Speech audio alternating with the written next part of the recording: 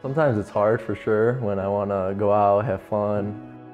But other times, I see how he lives his life and how he centers God around everything he does, and it really inspires me to kind of be like that.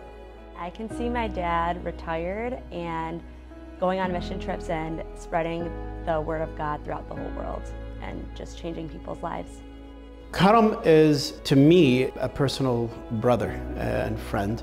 It's seeing and living with him and working with him and proclaiming with him and evangelizing with him that you get to see him not just behind the podium, but also in the background as well. His life and his mission to give God the glory through his family, as well as through his ECRC family, as well as through his mission to do God's work. You really see a beautiful man, and I'm proud to call him a brother. ECRC stands for Eastern Catholic Re-Evangelization Center. It's a nonprofit organization that was founded in 2001. It was founded by a dear sister in ministry, Niran Carmel, Father Frank Calabet back then, Bishop Francis now, and myself.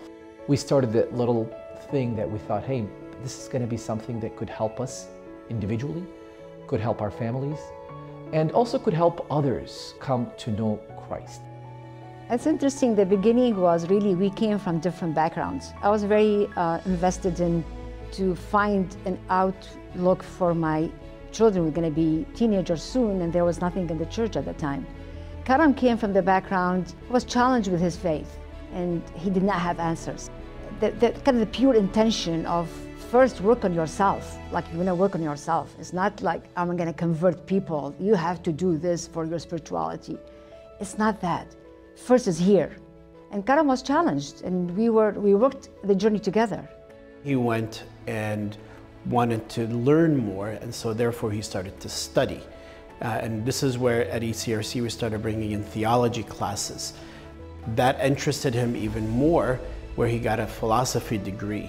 After he finished his philosophy degree, a bachelor's, then he got a theology master's degree. But the initial qualification is love for Jesus and a zeal to make Jesus known. And therefore, that's what pushed him to move forward, to look more, to read more, to study more, to pray more, to prepare more, and to have a better understanding so that they can give something greater. Since ECRC began, it's had the blessing of our Chaldean Church to serve as a branch of evangelization through lay people like you and myself to bring Jesus to the world in different ways with different ministries that we provide here. Now, 22 years later, we have our own building. The center is open 5 to 6 days a week, serving our community, conducting retreats, conducting marriage prep for our diocese, conducting programs in English and in Arabic to really bring people to the heart of Jesus. We now serve over 3,000 people a year in this ministry with over 250 volunteers. And there's so much thanks to Karam in that, because if this man didn't have this idea, have this brave courage to start something that he might have never thought would have been as big as it is today. It really is beautiful to see the fruit of his prayer, of his ministry, of his talents, of his time, of his treasures. Truly, he takes that to a different level. And I don't see that ever ending with him. I think evangelization is on his heart, and he really is someone that wants to share everything he has.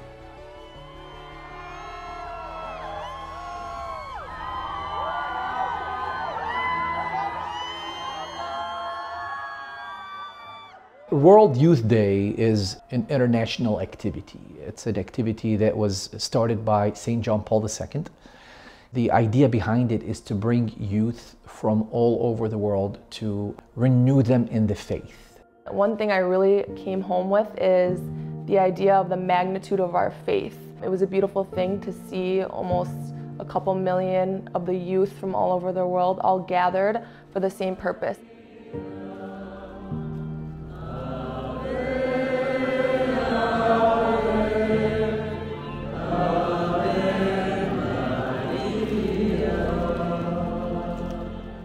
I thought it would be a great opportunity to grow in my faith and to get to see the Pope, to experience World Youth Day. Was a very humbling experience, and I'm so happy that I got to be a part of it.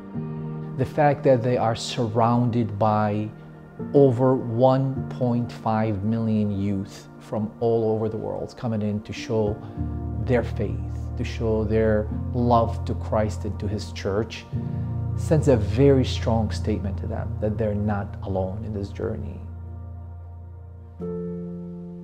Pope John Paul II said, where there is a church where the lay people are involved in spreading the faith, you have a complete church. Karam is the church. The priest is the church.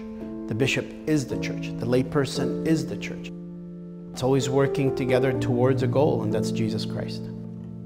You're learning every day of your life.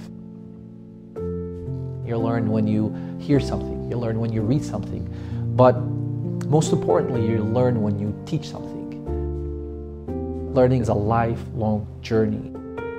And every day of it, we learn something new.